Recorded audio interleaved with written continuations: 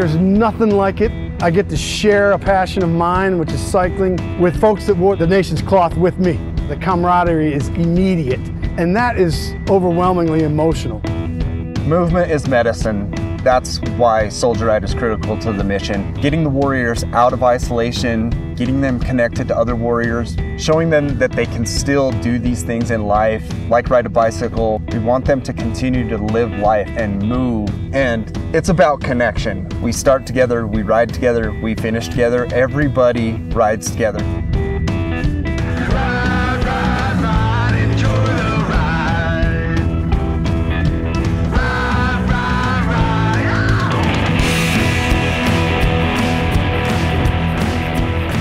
Using the bike, getting outside, moving your body, it helps you sleep, it helps lower stress, it helps with blood pressure. Putting that all together in one experience can be really empowering for a warrior. The traditional soldier ride is 40 warriors coming to a selected city. We fit them to a bike, we fit them to a helmet, and those rides vary from 15 to 20 miles in distance with an average of 10 to 15 miles per hour. Typically we have police escorts, tons of community support. People line the street to come out and honor these warriors.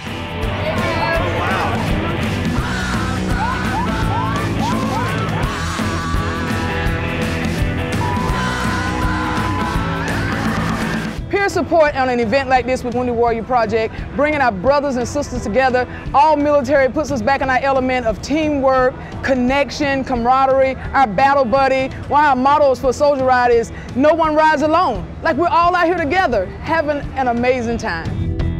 Soldier Ride is a really special program in that we're fully adaptive and able to serve every one of our alumni. So any rider that comes to us, we have the equipment and the staff with the expertise to be able to fit them and get them out on the road.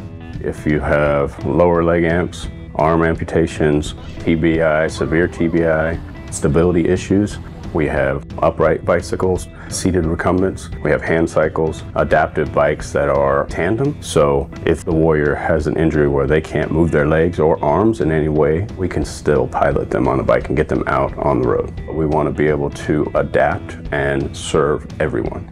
I had 2 head injuries during my tour in Iraq. That started my issues with my eyes. And I remember when I got fitted for the bike, and even just to do the test run, I got emotional because I felt like I could do something. I don't feel I have any limitations. I was really grateful for the Soldier Ride. It was a godsend for me.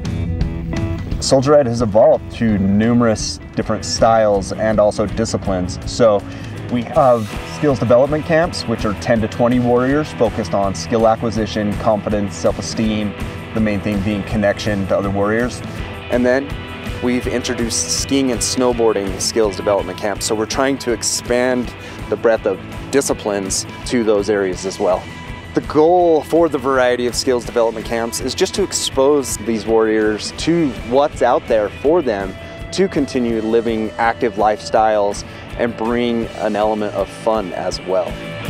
It really is about teamwork. The military is all about teamwork, and really overcoming wounds, either physical or invisible, is also about teamwork. You don't do it alone, you do it with the support of friends and family, and you obviously do it with the support of organizations like Wounded Warrior Project.